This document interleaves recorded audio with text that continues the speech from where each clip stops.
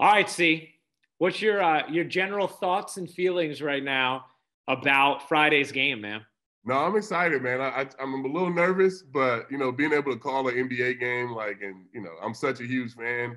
Obviously, I'm a big KD fan, so to be able to call a game that he's playing in is going to be a lot of fun. I'm excited. Did you ever?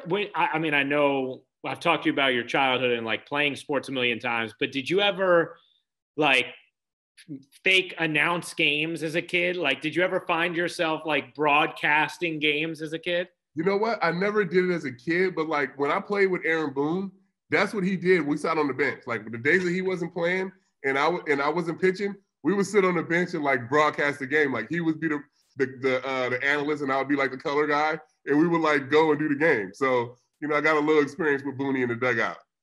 It sounds to me like then when the Nets play his Sixers, we might have to bring him back and have you both do the game with us. Absolutely. I would love that. And I'm going to wear full Nets gear, and it would eat him up, bro.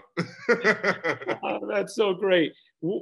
Now, like, do you see yourself having any like signature style? Like, do you see yourself being able to come up with like any certain phrases? Like, would you be like a Van Gundy where you're super harsh on the officials, or like a Richard Jefferson or Mark Jackson where you're very, Richard can be controversial and funny. Mark Jackson with his sayings, like, do you have anyone in mind?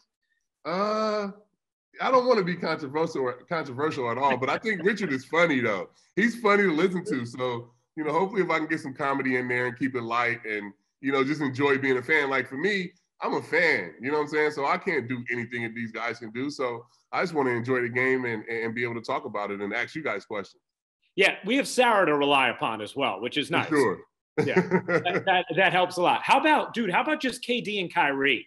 Like, I mean, I know just for me doing the preseason game the other day, I was just blown away with how good they looked. And you're reminded, of course, that in this league in particular, when you get those top 5, top 10 players, their impact is ridiculous. But I mean, what are you most looking forward to when it comes to watching those two guys in a Brooklyn uniform this year?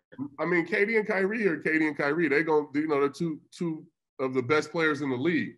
I'm excited to see the Joe Harrises and the Karis LeVerts and DeAndre Jordans, and those are going to be the guys that are going to have to carry this team to the Eastern Conference Championship. So I'm glad Joe Harris got paid.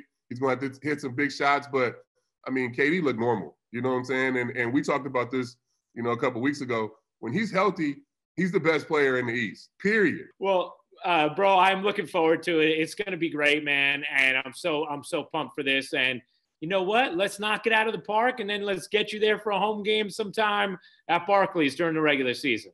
Hey, I got my suit altered too, so I'm ready, cuz. Let's go. You know what? I'm sure you probably have to get all your suits altered, right? Man, it was like double the size, guys. Like it was insane. I should have took a picture. It was insane how big that suit was. My suits are on me. I'm gonna tell you what's gonna happen. You're gonna love the way you look in the suit so much now with your new cut-up physique that you're gonna be like, you know what? I want to wear suits to broadcast games. Absolutely not. Basketball games. I'll broadcast basketball games with a suit on. No baseball games though. Okay. Baseball sweats, basketball suit. Definitely. Fair enough. All right. Well, I can't wait. See, and for everybody out there, remember our game, 8:00 Friday night on Yes. Catch CC Sabathia's NBA analyst debut.